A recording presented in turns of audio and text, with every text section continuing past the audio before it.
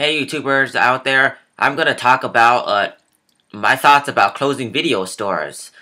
And what I mean by that is the big chain closing video stores, not the little small ones that have shut down, if there's any that have shut down.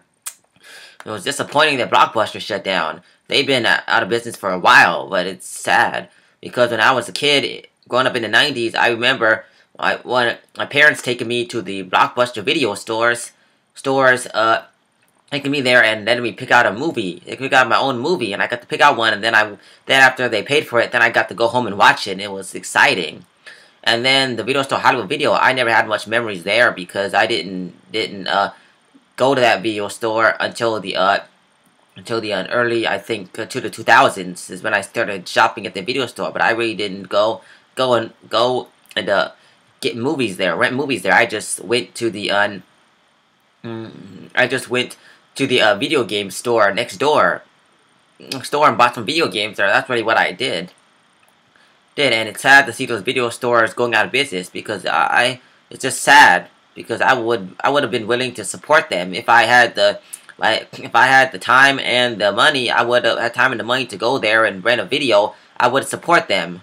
I would support them. I would, because I feel that going to the video store is fun because you get to go out and go somewhere. You're not stuck at home trying to figure out, just stuck at home looking for a movie on your TV on demand movie channel or on the Netflix on the computer.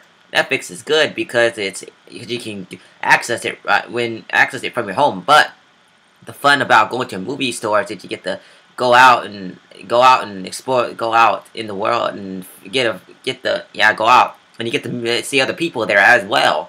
And that's and that's just unfortunate that those movie stores are going out of business. And it's unfortunate, but I hope there's some chain that, hope someone opens up a chain video store. Hope someone does. Hope someone opens up one, because I really want to see one opened up. It'll be good for the economy to open it up, because then that means that